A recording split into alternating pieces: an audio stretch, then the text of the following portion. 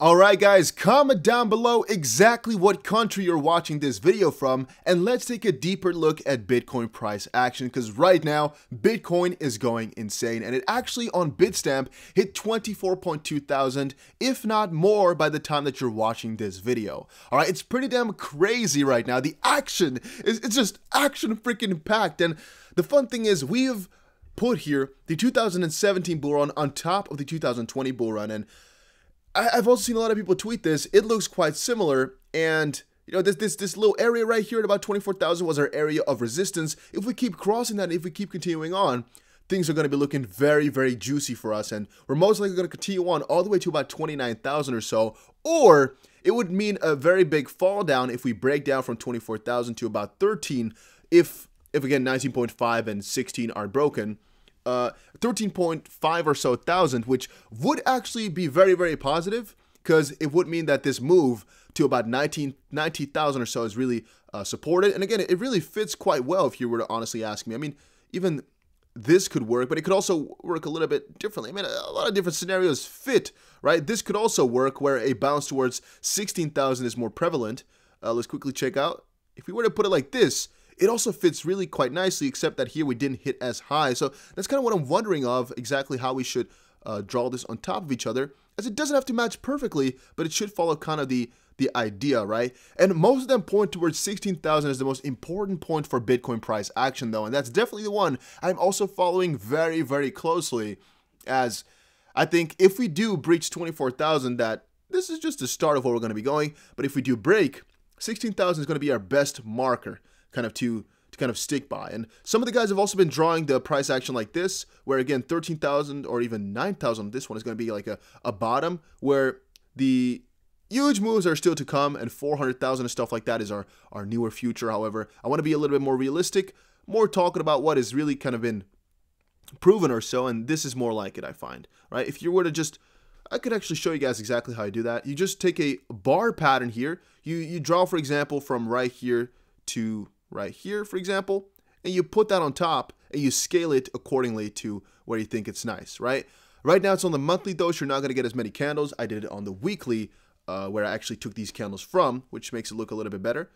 But yeah, in general, I'm actually really kind of bullish about the whole situation. I'm very much excited, and I think a lot of good is to come right now as we speak for crypto in general. I'm just really, really happy, and I hope you guys are holding happily too. Prices are just going insane. Let's actually take a good look at the 4 hour. No, we can actually take a look at the 1 hour for BTC here. As you can see, we're getting very, very close to this 24,000 area on some exchanges, not all, of course, as we bounced on top, of course, about 2 days ago already first. Went down a little bit again, trying again, hopefully not breaching it. Most likely going to be going all the way, zoom into 29,000 or so, since there's really not that much resistance going on anymore, except for just these big institutions who might be selling it to buy other cryptos.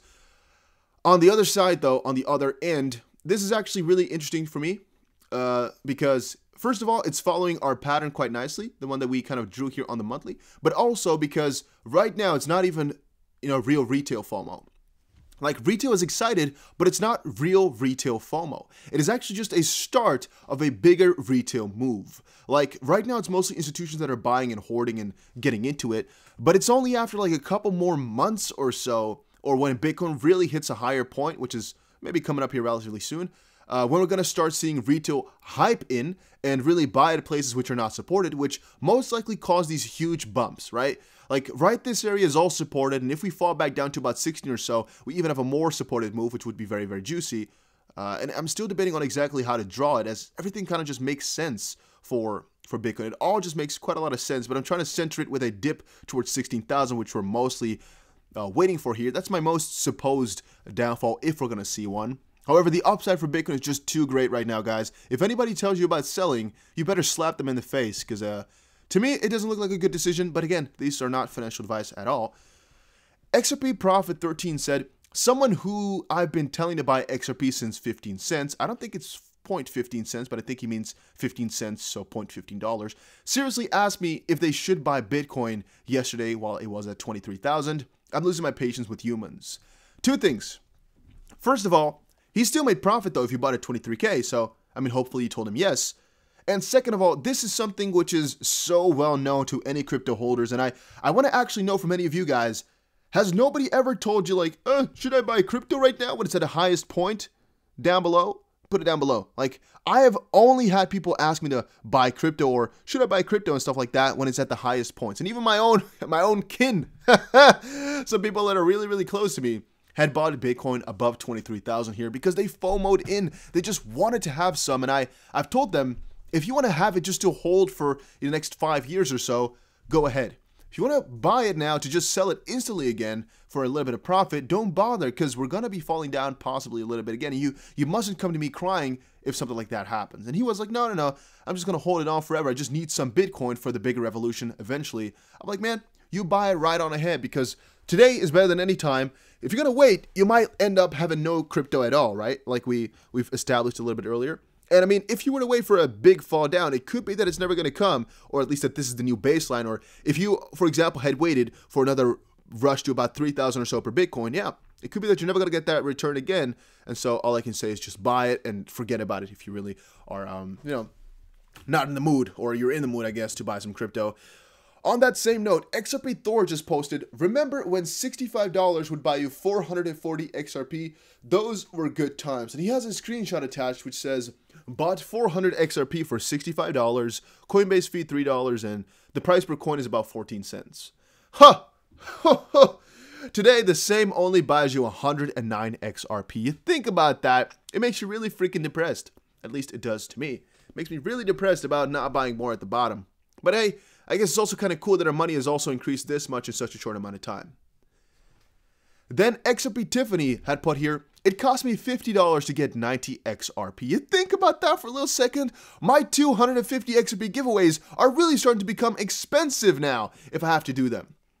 You think about that? In 2017 when I first started them, and actually a couple of months ago in March, wow, was it easy. Right, it's only $50 to give away 250 XP right now. I'm just thinking here. It's like, how much would that run me?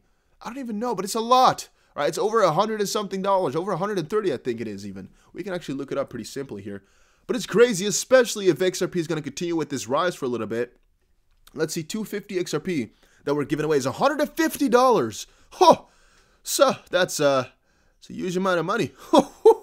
It's a huge sum of money that we're just giving away like that, but it's worth it, guys, because, again, the whole YouTube journey for me started with a giveaway, which is why I do them. And even though you might have not seen one in a very long while, the last one was like I think like 2-3 weeks ago already, we're doing them because I want to give away ones, which got me started into doing YouTube. And yeah, I mean, we only give it away once we hit a like milestone. That's why it's not too often. Because, I mean, I can't just give away $150 every single day, right? I would go broke, not so quickly, but I would go broke eventually, I guess. If we were to just keep giving it away like that, it's a lot of money to do. So I cannot do. But once every 2 weeks or so, something like that, we can definitely do that, which is why I just put some like requirements. Now, yesterday we did hit, no, it's the day before yesterday, we hit 1,400 and something likes already. So it's not like it's impossible. It does happen on occasion, just not that often. Right, so that's why I just reward me with that like button if you want to win some money. That's the way it works. Then, U.S. government voids public comments on newly proposed crypto wallet rule. They have actually pushed this through, right? I don't know if I'm talking about that later today or before today because I already recorded the video, but I don't know if I already have it up or not because I might switch these two videos up. I don't know yet. I'm talking in both about kind of the same subject, but a little bit differently. Only I want to make my videos a little bit shorter, which is why I'm splitting some of these things up right now.